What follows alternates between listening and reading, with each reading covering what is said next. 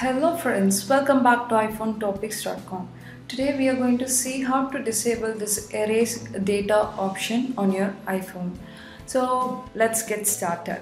First launch settings, then scroll down and you can see this Face ID and passcode option here. Just tap on it, and if you're having iPhone 5 or 6, the old model of iPhone, you will have touch ID and passcode. So I'm just tapping on it.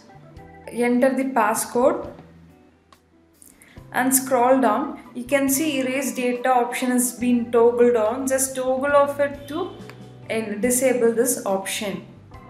You can try another way to disable this. Just you have to reset your passcode. For that, again go to Face ID and passcode, enter the passcode, and you have an option called turn passcode off. Just tap on it and enter your passcode again.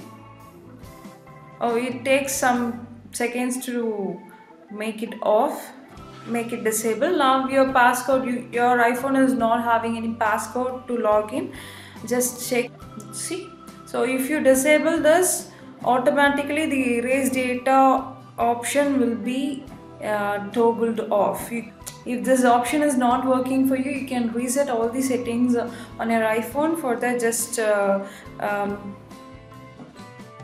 go to settings, then tap on central, scroll down, you can see reset. Just tap on it and select reset all settings, and tap on reset all settings to complete this action.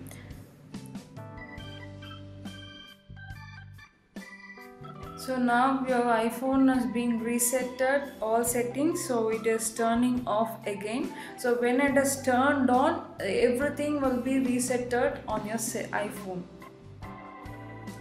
So now you can see all the settings has been resetted on your iPhone. You can go and check.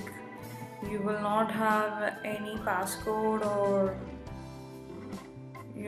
everything has been changed on your iPhone. So I hope this video will be useful for you. Thanks for watching. Like, share and subscribe iPhoneTopics.com.